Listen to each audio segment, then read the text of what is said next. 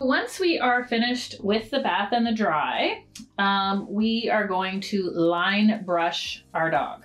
You would also use this same technique if you were line brushing at the dog show, and also if you were maybe line brushing because your dog is matting from coat change or whatever it may be. So line brushing means brushing systematically line by line. It's sometimes called layer brushing, but this is how we are going to do it. The good boy. Because they have two kind of different types of hair. They have this shorter leg hair and then the longer actual drop coat.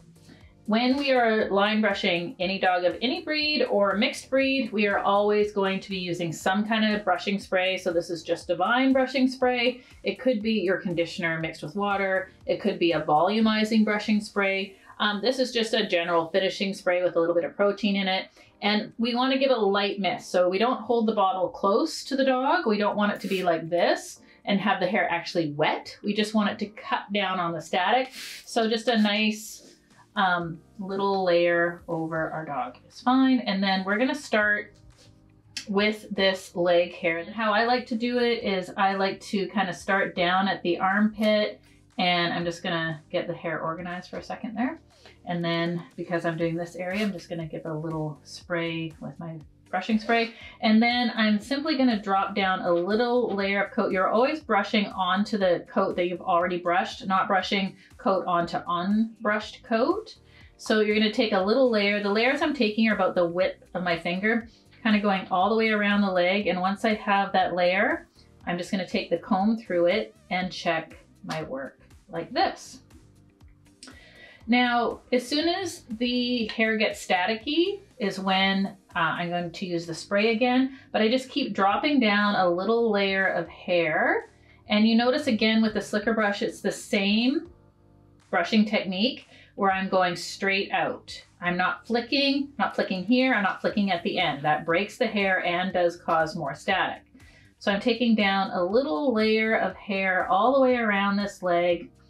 And once I have it brushed down, I'm taking my comb and again going from the skin. Very important that you see the skin on every layer. If you don't see the skin, then that's when your dogs can get matted at the skin. And I even go layer by layer as I'm just doing this very short hair up around the stop pad, checking with my comb. Then my last layer is between the dog's foot and that stop pad. So I'm very gentle around that stop pad. So that's how we would do that shorter hair. Now to do the longer hair in longer sections of the body, I like to start as far down the body as possible. So at the belly is fantastic. And just, you know, you just brush that first layer because it has to start somewhere. Maybe a little mist with our brushing spray again.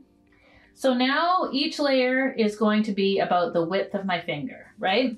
I like to use a parting comb when I have these longer sections. I like these plastic ones. I'm not a big fan of the metal ones. I think they're scratchier for the dog. So about 1 finger width, I'm going to take a layer of hair, bring that down, brush it without flicking my wrist, check that brushing with my comb. And then it's basically lather, rinse, repeat, only it's part and then brush carefully that whole layer. So see how I can see that nice skin right there? That's very important when you're doing your line brushing. Check with your comb. Bring that layer of hair down, maybe a little mist. Brushing with my pin brush. This is a 27mm pin brush. And then checking my work with the comb. And we do that all the way up to the top line. So, you know, this is for any drop coated breed would be this method, but it's basically the same method for all your coat types. For your scissored coat type, your double coat, you know, you just want to go layer by layer. You always just want to make sure that you can see that skin, whether you're using a slicker on shorter hair like we showed on the legs or the pin brush on longer hair. And you just keep going along, bringing down that nice clean hair, like unbrushed hair down over your nicely brushed hair. And again, like you notice how I'm just doing, I did the leg, now I'm doing the body section, then I will go to the back leg and kind of do the same thing. Another layer, bringing it down, checking with my comb. I can then, you know, maybe do the stifle. And I'm thinking of, you know, I want the angulation, the stifle hair to go this way. So I'm kind of brushing the hair this way.